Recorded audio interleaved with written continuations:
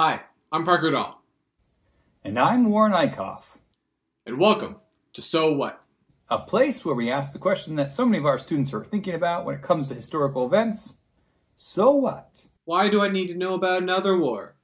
There are so many wars in the 20th century. Can't we talk about something just a little happier?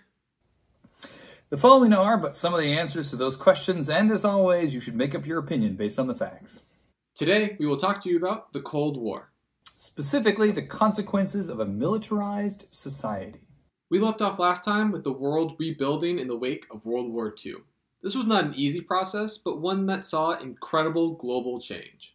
While the world was either fighting for independence or trying to rebuild their own countries, a showdown was beginning.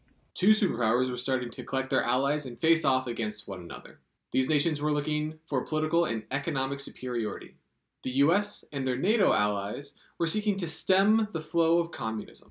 The Soviet Union and its Warsaw Pact allies, often referred to as the Soviet bloc, were worried that the US was going to overthrow their governments, and of course, they wanted to stop this from happening. The US had demonstrated its military capabilities when it dropped 2 nuclear bombs on Japan. Within a few years, the Soviet Union would also develop the bomb, and they decided they needed to make more bombs than the US, and they even developed a hydrogen bomb, a bomb that was 1,000 times or more powerful than the bombs dropped on Hiroshima and Nagasaki. The US was shocked that they were able to make the bomb so quickly, so they decided they were going to make more bombs than the Soviet Union could make.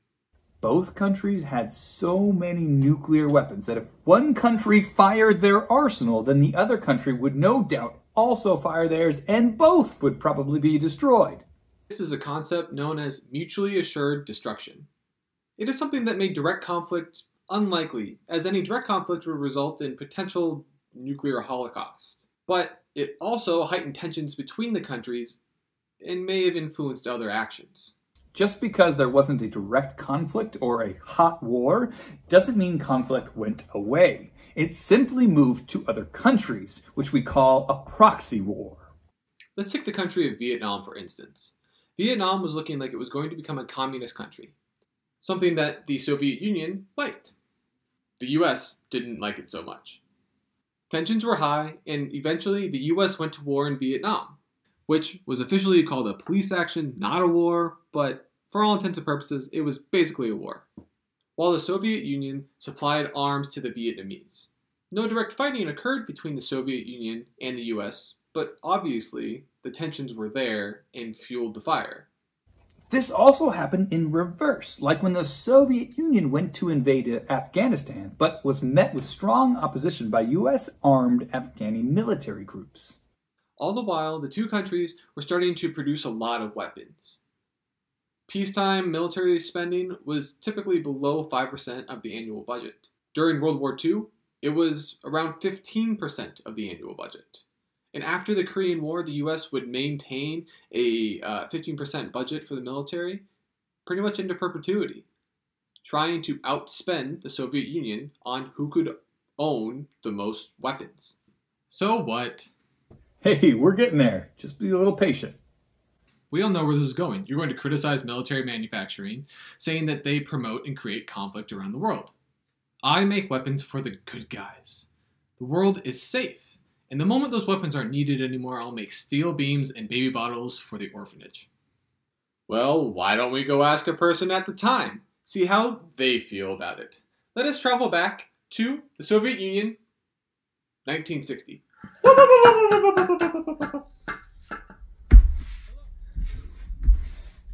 Hello, random Russian individual. Can you please tell me how safe you feel, given the current state of the world? I am very safe in my country. We are strongest military. We are told that we have thousands of nuclear bombs aimed at America. Just one bomb will be extremely impactful. Of course, we are also told that America has bombs too, that they will fire them at us. Then there is fact that there are wars all around us. This is all too much for me. All I just want to do is grow my cabbages. Thank you, kind sir. Tell me, does that cabbage look a little too green to you?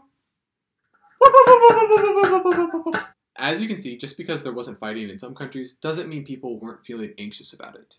Not to mention that there was plenty of fighting still happening on the periphery of the USSR as well as the US. This brings us to the point of all of this. If these big military expenditures aren't directly benefiting the people, then why were they being done in the first place? Dwight D. Eisenhower, the celebrated mastermind behind D-Day and 34th President of the United States, had some things to say about this in his farewell address. He warned that the U.S. must, quote, guard against the acquisition of unwarranted influence by the military-industrial complex. What's the military-industrial complex? Well, it's the marriage between the defense industries that supply our nation's military and the political leaders that make the decisions. Eisenhower speaking to those who would directly benefit from military matters, typically in financial capacity.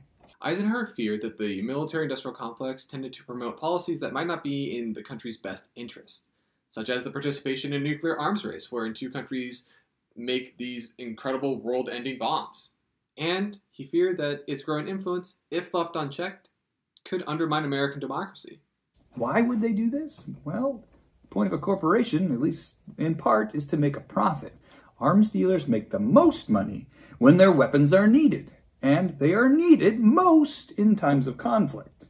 Eisenhower argued that not only did this promote conflict around the world, it was also a misappropriation of funds.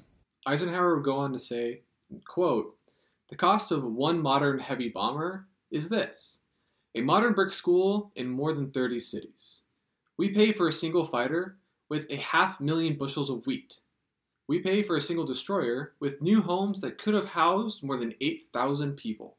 As president, Eisenhower had watched the military expand during the Korean War, so much so that it started to define American life, especially as the demonization of the Soviet Union progressed. The Soviet Union certainly didn't help matters, as it leaned into the Cold War and demonized the United States as well. Largely overlooked by most commentators was a second theme that Eisenhower had woven into his text. The essence of this theme was simplicity itself. Spending on arms and armies is inherently undesirable, even when seemingly necessary. It constitutes a misappropriation of scarce resources, according to Eisenhower. By diverting social capital from productive to destructive purposes, war and the preparation for war deplete rather than enhance a nation's strength. And while assertions of military necessity might camouflage the costs entailed, they can never negate them altogether. And Americans had no intention of choosing between guns and butter.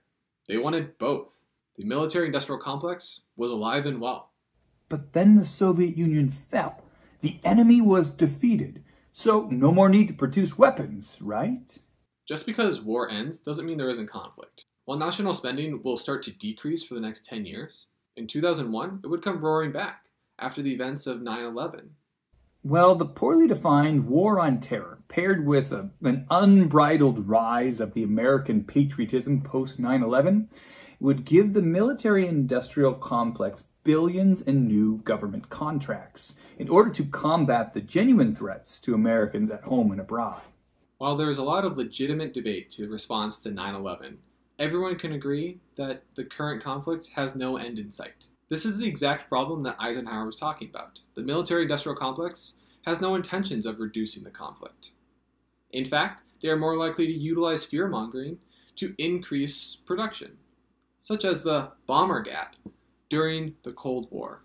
Bomber gap was a widespread fear that the Soviet Union had outpaced the United States and that we were vulnerable. This wasn't true, but that didn't stop people from using it to ramp up spending. Let's take a global look at this problem. Have you ever wondered where warlords, dictators, or cartels get all of their arms and ammunition? The black market, you might say. But what if I told you that every single weapon sold in the black market was produced in a legal and fully industrialized modern facility? How did they get from there to the black market? When a foreign country leaves a war zone, they often leave stockpiles of small armaments as it is too expensive to take them back. These armaments often go missing and end up being sold off in the black market.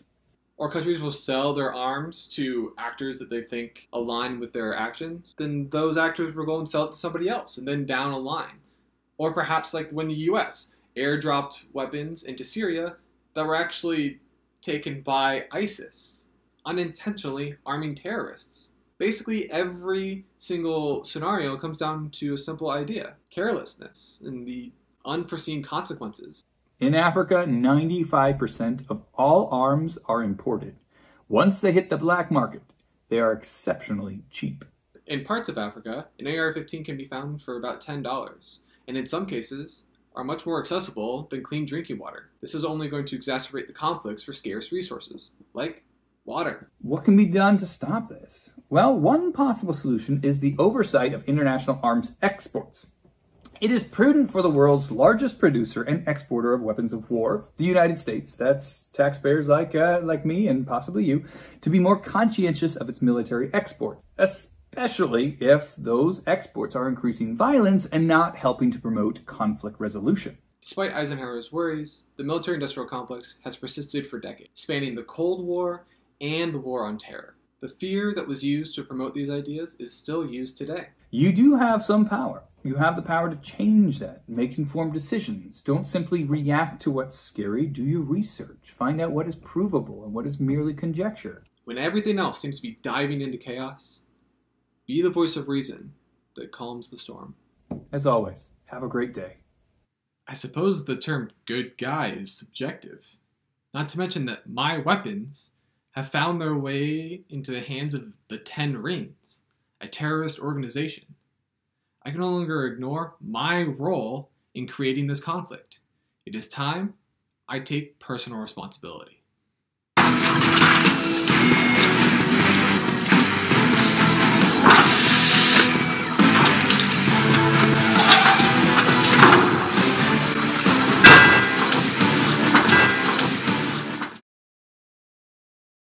Too green?